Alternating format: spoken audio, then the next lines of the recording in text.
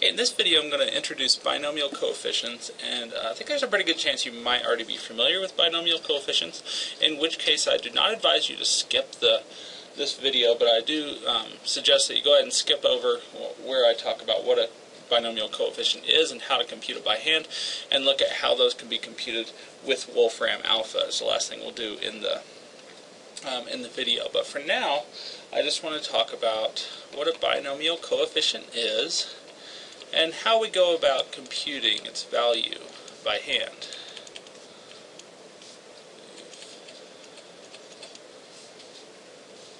Okay, and I'm going to start with an example, and this example is going to look like a fraction in parentheses, but it doesn't have the line that a fraction has.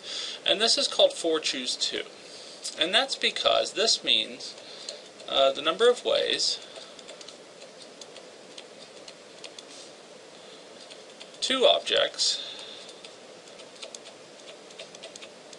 can be chosen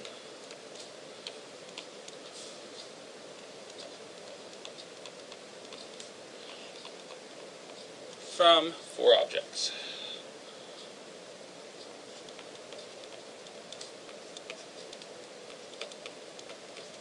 And on your calculator, this will probably be a combination, NCR or something of that sort, NCK.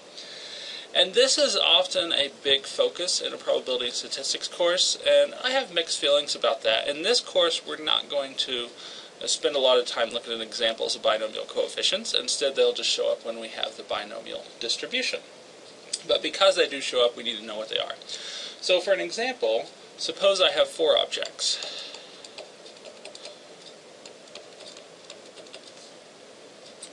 And I'll denote these 4 objects by a star, a check mark, a square, and a circle. Okay.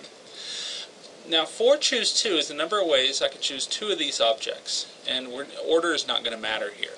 So to choose 2 objects, I could choose the star and the check mark, I could choose the star and the square, I could choose the star and the circle.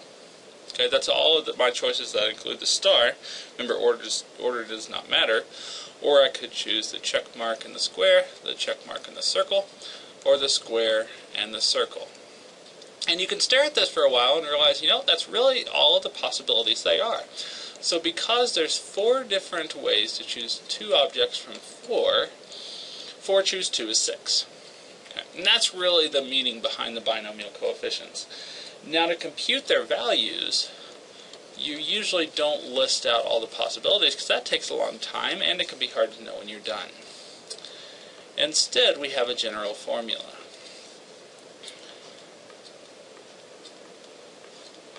N choose k, so this is n choose k, and I'm going to assume that the number on top is no bigger than the number on bottom, and I'll assume that both of these are non-negative integers, and let's assume that n is positive. These are defined for n equals 0, but they're not real meaningful, and they only come up in technical circumstances. Is equal to n factorial over k factorial times n minus k factorial. And remember that factorial means you just multiply a number by all of its by all the smaller integers until you get to 1, and then you stop. So for example, 5 factorial is 5 times 4 times 3 times 2 times 1, which happens to be 120. Okay. Alright, so we had 4 choose 2 up here. Let's check and make sure that that jives with our new fancy schmancy formula. So 4 choose 2 would be equal to 4 factorial over 2 factorial times 4 minus 2 factorial. So that is 4 times 3 times 2, and I'll just leave off the times 1 because we're not doing anything, over 2 times 1, and then 4 minus 2 is 2, so 2 factorial again, 2 times 1. And we cancel out the 4 with these 2 factors of 2, and we end up with indeed 6, which matches what we got when we just counted all of the combinations of objects. Okay, so that shows that this result does indeed match up with what we saw up here. And I'll look at one more example of computing this binomial coefficient by hand, and then we'll go on to using Wolfram alpha, our computer algebra system. If I had 8 choose 3, that's 8 factorial divided by 3 factorial, and I'll go ahead and subtract and put 5 factorial here, because 8 minus 3 is 5. Okay, now if I expand this out, that's 8 times 7 times 6 times 5 times 4 times 3 times 2, divided by 3 times 2 times 5 times 4 times 3 times 2. And nicely, the 5 times 4 times 3 times 2 cancels, and the 6 is the same as the 3 times 2. So this is just 8 times 7, 56. If I have 8 objects, there end up being 56. That's sort of a lot. 56 ways to choose 3 of those objects. This formula will show up in our analysis of the binomial distribution, so you do need to know that. As far as being able to simplify down these numerical examples, that's not going to be important in this course. Okay, now I'm going to show you how to compute binomial coefficients using our computer algebra system Wolfram Alpha. So I'm going to open that up here. Okay, so I'm going to go to Wolfram Alpha here. And let's see, our first example was 4 choose 2. To calculate 4 choose 2 in Wolfram Alpha, I just do binom, that's short for binomial coefficient, and in brackets 4, 2. Hit enter, and it tells me this is the binomial coefficient, and the result is 6. Okay, and it even gives me a nice graph of 6 on the number line. Okay.